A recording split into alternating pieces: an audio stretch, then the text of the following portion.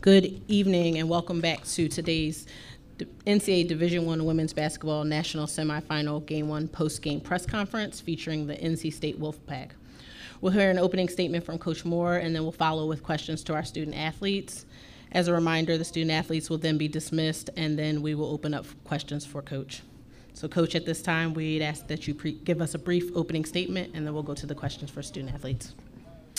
Well, first of all, I'd mentioned earlier I felt like this was the best South Carolina team they've had because of the, obviously the presence of Cardozo on the block is tough to match up with, and then they have so many players that are capable of knocking down three-point shots. And unfortunately, that's kind of what happened in the third period, actually the second half.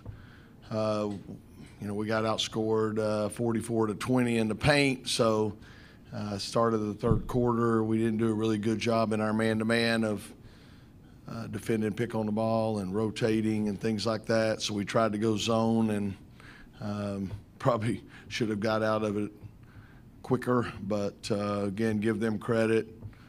Third quarter, we got outscored 29-6, and that was the ball game. So, but, again, tip your hat to them. I think they hit 6 out of 10 threes and in the second half. And again, were really hurting us in the paint. So, got a great team, and again, we've had an unbelievable season. I'm proud of these young ladies. The run we've been on just stinks to end it this way, but I'm sure after we've had a little bit of time away from it and can reflect, we'll have a lot to be proud of. At this time, we'll open it up for questions for our student athletes. As a reminder, for those in the room, please raise your hand and we'll get the microphones to you from our microphone. We'll start with Mitchell, we'll go to Lindsay, and then we'll work our way over. Yeah, Mitchell Northam, North Carolina Public Radio. For either of the players, Coach mentioned that the third quarter was kind of changed the game. The first half was so competitive. What was the big difference in the third quarter? We'll start with Isaiah. Like you said, the first half was very competitive. I just felt like in the third quarter we didn't come out in the locker room how we were supposed to come out in the locker room. I felt like we could have fought harder. I felt like we hung our heads and got into our heads mentally. As a leader, I want to fault myself because I could have helped. I could have said more up there, but at the end of the day, I'm still proud of my team. I want to pick any other girls to play with. Like Coach Moore said, everybody doubted us, and we made it here, so I'm just so proud of them. And River, do you have any additional to add? I mean, yeah, she touched it. We could have come out in the third quarter stronger. I mean, when our offense isn't flowing, we really have to lock in on defense and get stops, and that usually translates and fuels our on defense, and then it usually translates and fuels our offense. So, and yeah, just keeping our heads up and picking each other up and keeping our energy, that's when we play our best. We'll stay to our right, Lindsay. Lindsay Gibbs with Power Plays. Isaiah, when you left the court, looked like you and Coach had a moment. Can you share? Do you want to share what was said in that moment and what you were feeling? He would just let me know what I could have done on that last play when I got my shot block. So it was just a coach to player moment at that time. No matter what the score was, he still is going to be a coach at the end of the 40 minutes always. We're going to move to our left. Yeah, Rob McLean with Inside Pack Sports for both players. Obviously, the close loss at Va Tech and then the close loss to Notre Dame and Greensboro, they were almost titles. How did y'all rebound and get to the Final Four from that, and how proud of you are the fact that you at least hung that banner? We'll start with River. Honestly, I think we used the doubts and being underestimated as motivation. Playing Notre Dame in the ACC Championship, losing to Virginia Tech twice, just using that as motivation, watching the film, fixing what we can fix, and just moving on to the next play, the next game, has benefited us. Likewise, I feel like River said everything, but the difference between those games and this games, I feel like we didn't move to the next play. I feel like every mistake we made, we hung our head and not look forward to the next play, and we're definitely going to look at film and we're definitely going to fix that. Aaron Farrar, NC State's technician. You both now have a few years under your belt with NC State. How has this run and this team felt different than any other years you've had in the past with the Pack? I've been here for 3 years, and I see a major difference on this team. You know, I feel like it's a player-led team. We stick together on and off the court. You see the joy, you see the enjoyment, you see the chemistry that we have. You know, it's never a dull moment between these girls. You know, they're not just my teammates. These are my sisters. Like, I'm gonna like keep this. Sorry. I'm gonna keep this memory forever. So yeah, I love these group of girls forever. Like, these are my sisters, and I'm so proud of them. How much hard we worked to get here. Like, we left everything on the court each game, and I'm so grateful to have them. I'm so grateful to have Coach Moore. Yeah. Want to stay to our left? There we are. Brian Purtle with Pack Pride. Just in the final minute there, even with the score almost final, Wolfpack fans, see how the Wolf Pack chant right towards the end there. What does it say about the culture that this program has, that they were sticking up and making themselves heard to the very end? Was that question for both? Yes. Okay, we'll start with River. Yeah, Wolfpack Nation has followed us across the country. Their support is unmatched. Their love is unmatched. I couldn't ask for a better support system, fans. Yeah. Yeah, like Wolfpack Nation is like no other. Like, it's not just the crowd. It's like they're our family. You know, the love that they share with us, and you know, through wins and losses, they always gonna have our backs. We're going to move to our right. Deion, if you could raise your hand so student athletes can see you. Deion Cash, Fox Sports. Congratulations on a great season. In the first quarter, you guys punched first. You hit them in the mouth first. But it seemed like after that, they were kind of able to kind of catch you guys off guard, kind of throw you off guard a little bit. Was it something different they did? And Ms. Baldwin, they had two tremendous bigs inside. You did great, but what was it like battling two of those ladies instead of just one, where they really worked inside with you guys? Yeah, you got to credit the bigs of South Carolina. They do a good job using their physicality. They're big. They keep the ball high. I mean, Cardoso holds the ball above her head, and I can't reach it. So, I mean, you just have to use your body and make them score over you and try to keep them away from the basket as best as you can. But at the end of the day, it's layups. Oh. Did you see anything different in the second quarter going through? First quarter, you seemed like you Yeah. kind of had a flow to the game. But in the second quarter, maybe they changed some stuff, or You know, different? they just punched us in the mouth in the third quarter. I feel like the third quarter really hurt us. I feel like we could have fought harder. You know, it was 6-29, so we can't let that things like that happen to win a championship. So yeah. We'll take our final two questions. We'll go with Lindsay, and then we'll come back up to the front row. Lindsay Gibbs with Power Plays. River, you spoke after the games in Raleigh. We spoke about how this team coming here had made you fall back in love with basketball. Can you expand a little bit on that as your college career comes to an end?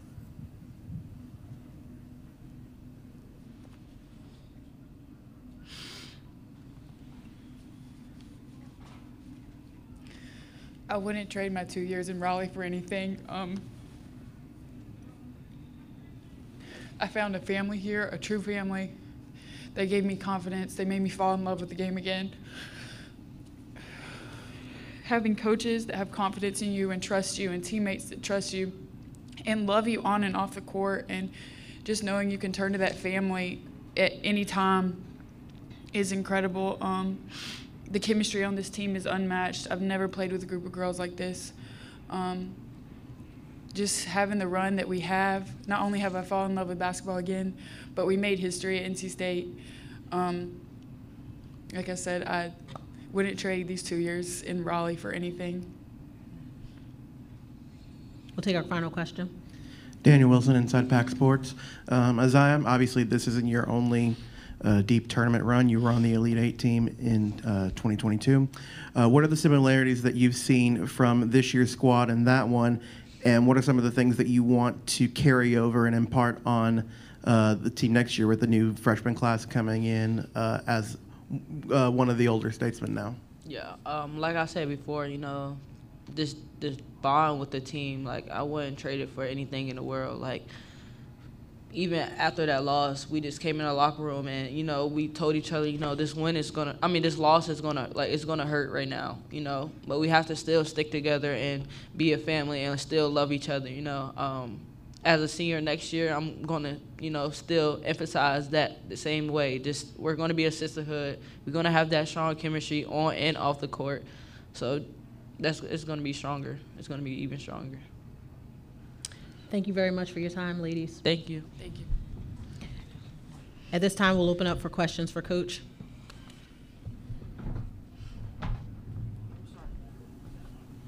Lindsay, are you raising your hand? We'll start with you. Lindsay Gibbs with Power Plays. Coach, when you hear River talk about her time in this program, what does that mean to you, and what has she meant to NC State? Yeah, gonna be hard to replace.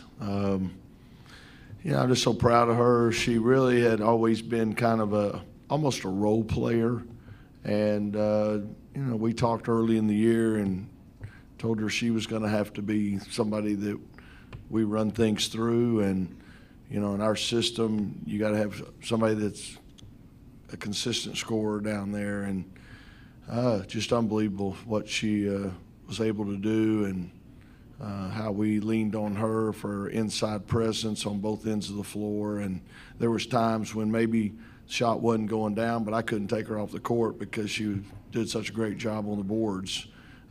So taking charges, how many post players do you see take as many charges as she has? So I've loved having her.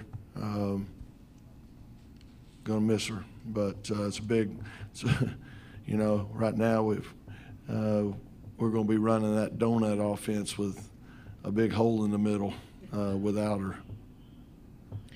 We'll go to Chantel, and then we'll move to Mitchell.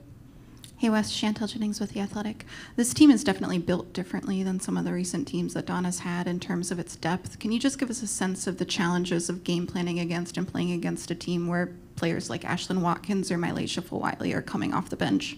Oh, yeah. Watkins had 20 rebounds tonight. Just like I said, just to be able to have such an inside-outside game. There was times, we were trying to maybe double from the weak side on Cardoza, or, maybe dig from the ball side and try to get it out of there. But if she buries you so deep that, even doubling's hard to do.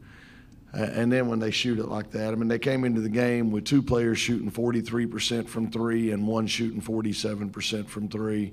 So we knew it was going to be a challenge. You just hope you catch them on a night when maybe they're not shooting well from the perimeter, so that you can give a little more attention to Cardoza. But again, I think it's the best team they've had because of that.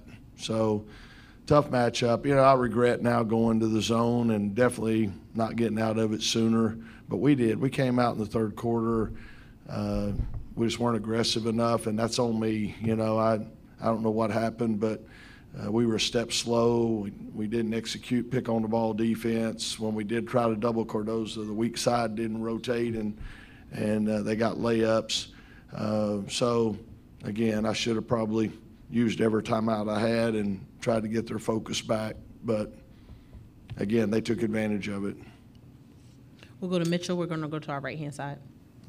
Yeah, Wes, after that Elite Eight run in 22, you lose four starters. River and Mimi are two of the players that ended up transferring in. Last year, you lose four starters. Those two stick around. This year, they're kind of the super senior veterans, the fifth years. What did they kind of mean, I guess, to sort of lead this team and this new era sort of NC State basketball? Yeah, that's the thing. Last year, for whatever reason, we had more depth of talent, more experience. We had kids that were on that Elite Eight team, but for whatever reason, that's probably the danger of the portal. It just didn't mesh. And we had some great wins. We beat Iowa on the road.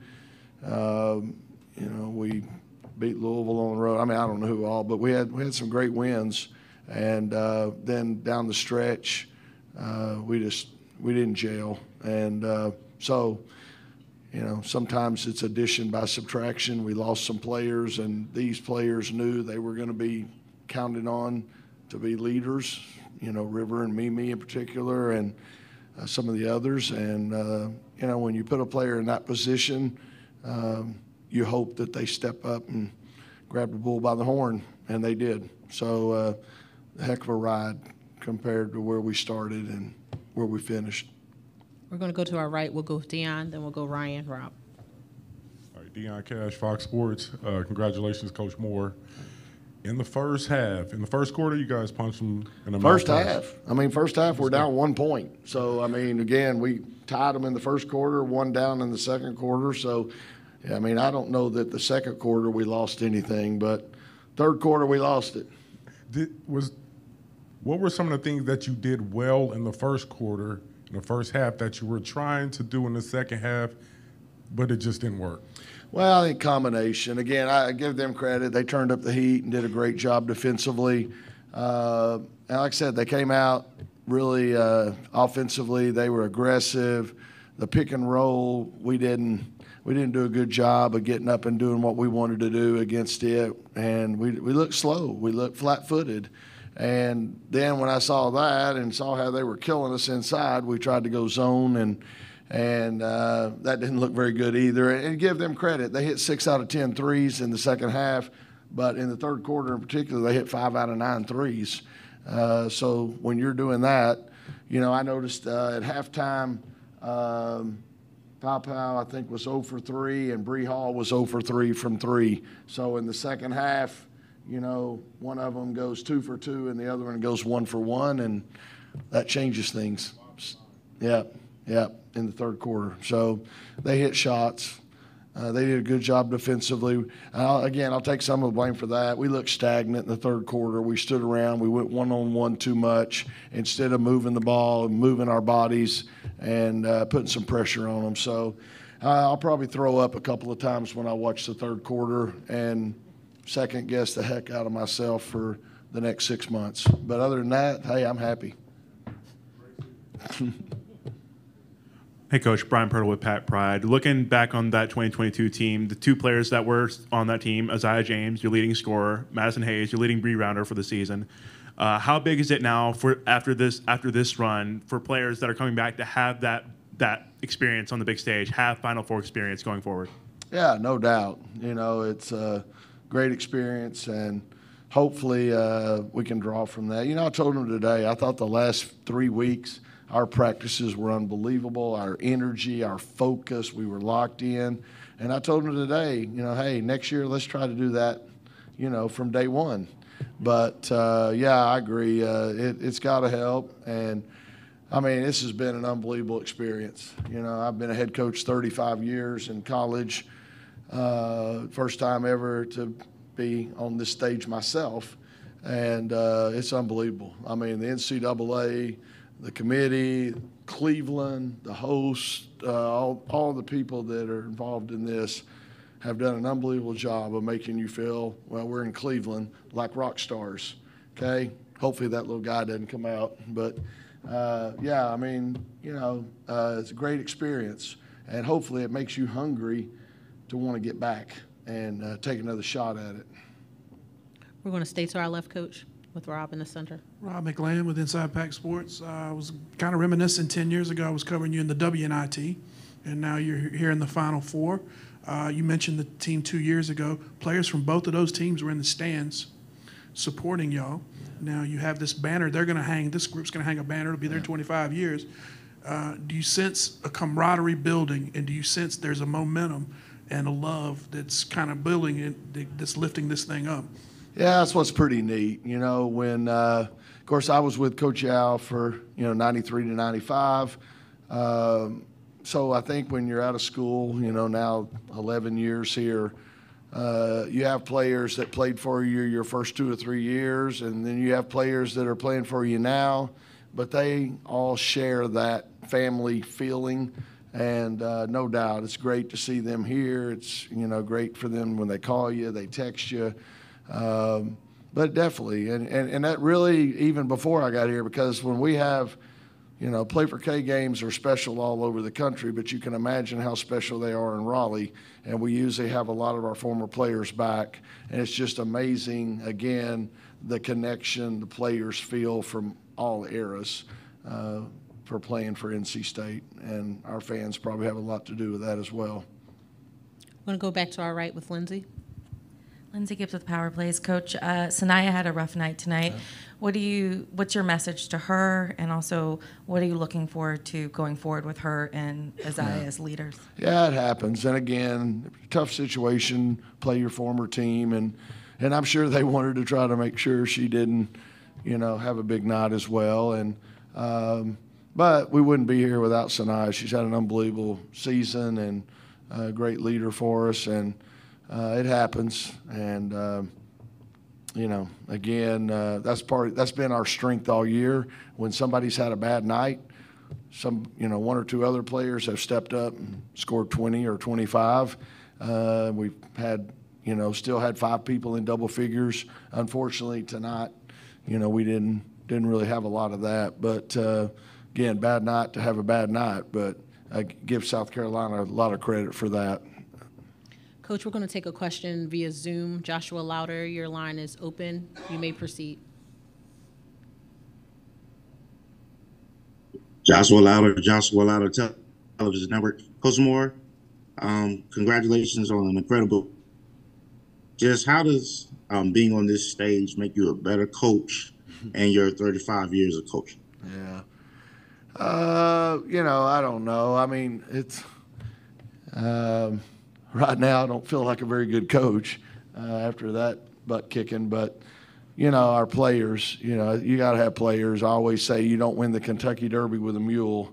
You got to have horses, and our players have just played great, most of the season and most nights, and that's what it's about. I learned that lesson. I've probably given you more than you want, but I learned that lesson really well when I got to UT Chattanooga.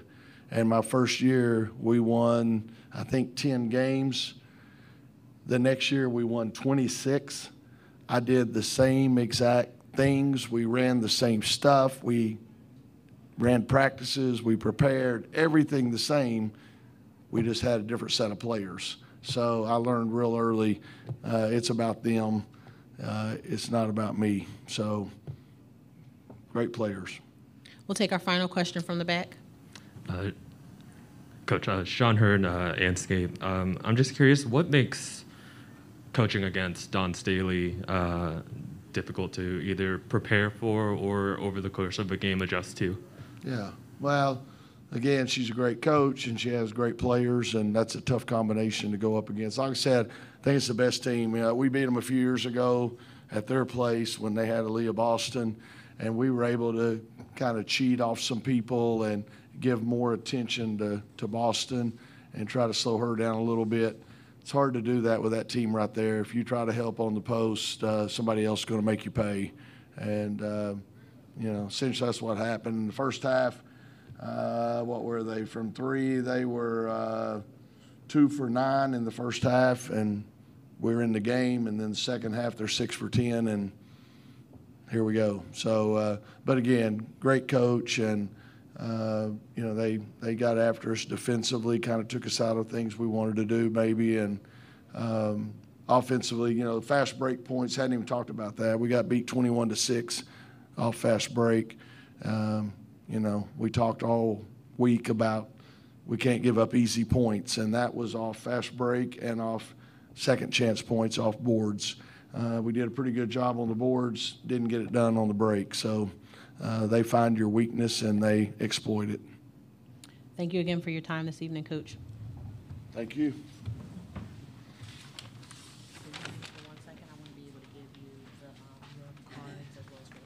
Okay, thank you. Oh, okay.